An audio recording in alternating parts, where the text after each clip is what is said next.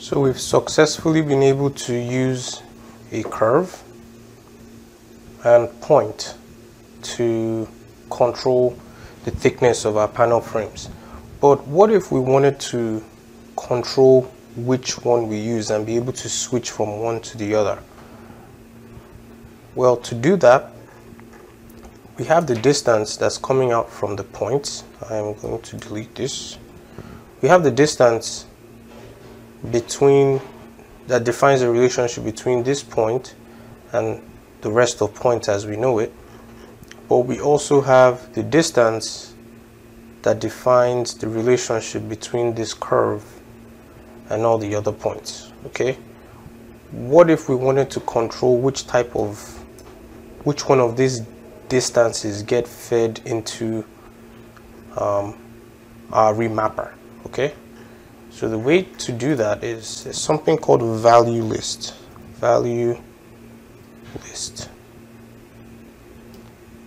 Okay, now a value list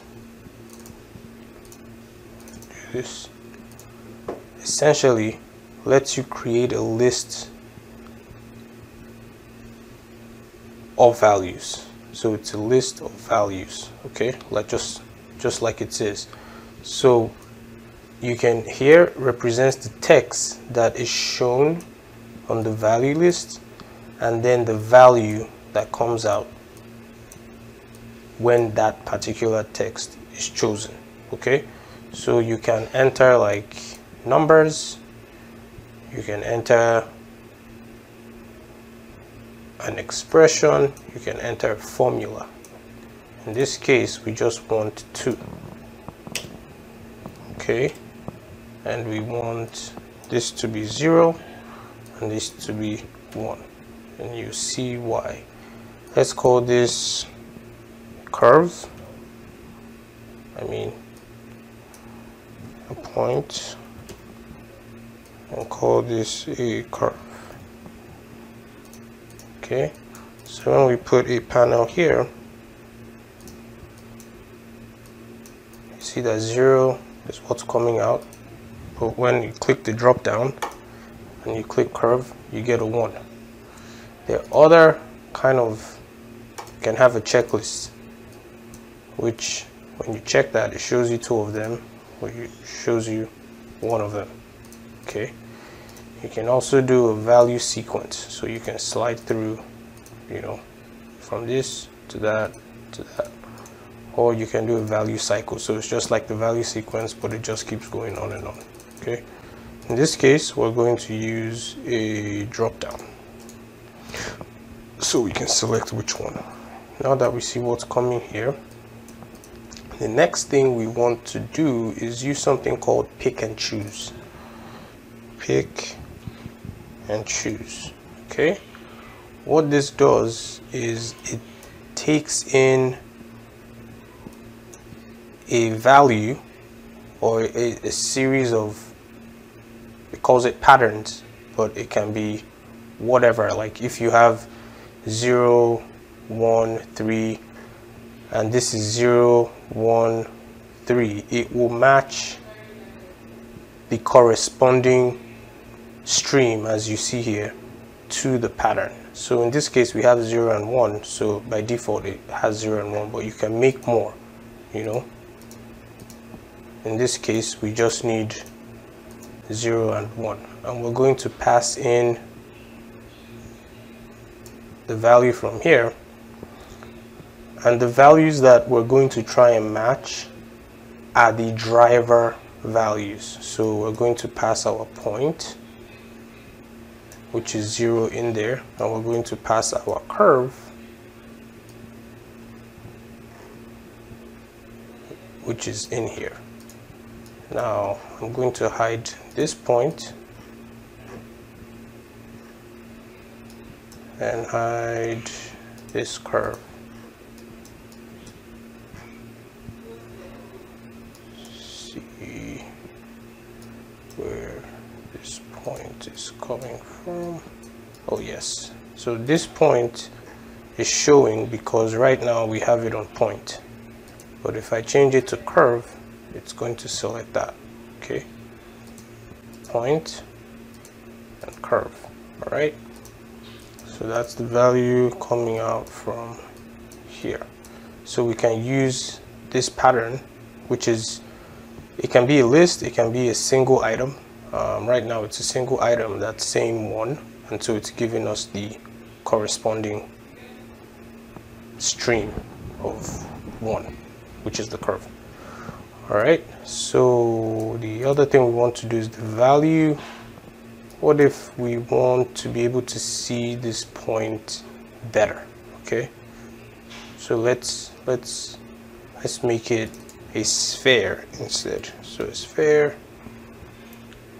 we do a sphere, okay, and then we give it the point. Okay, now we want to pass that in here, hide this, and so when we do a point, it shows the sphere because it's 0 that's coming out. And now we want to, you know, give this a color. Okay, swatch,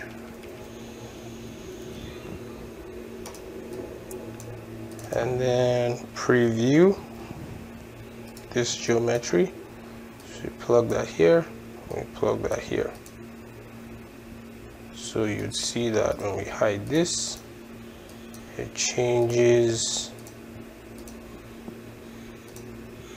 Okay, all right, so what if now we can visually see what we're selecting when we use the value list, but what if we now we want to push the corresponding data, which is the distances, either using the point or using the distance from the curve. We want to pass that into the remapper. What we do is use another thing called stream filter. Stream filter. Put that in here.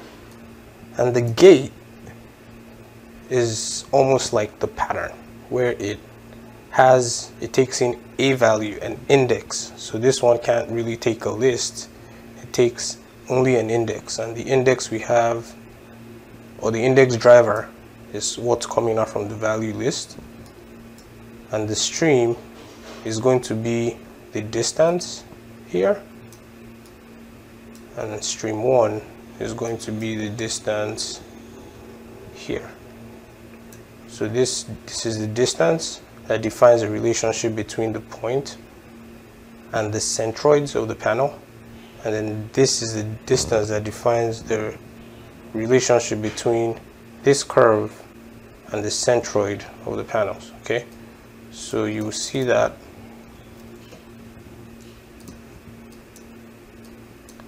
when I switch this to point, the value changes. Switch this to curve, it changes. Okay, so I'm going to delete this, move this here, and change, and just connect that into here. Okay, let's just move everything so they're closely related.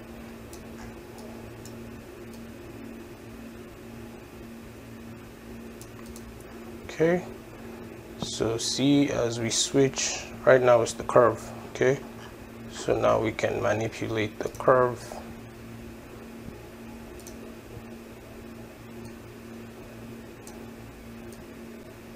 But oh, the architect said they would like to use the point, so we just go click here, shift to point, see, and now we can manipulate with the point.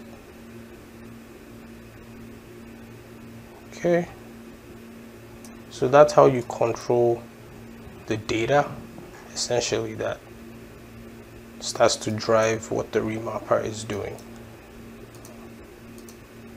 Again, the pick and choose, that essentially allows you to specify the index.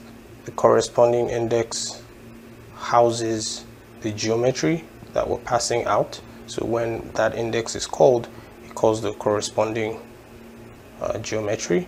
And then the same thing, when that index is called, it calls calls the corresponding geometry, the corresponding list of distances, and that's why when we call it, it responds accordingly.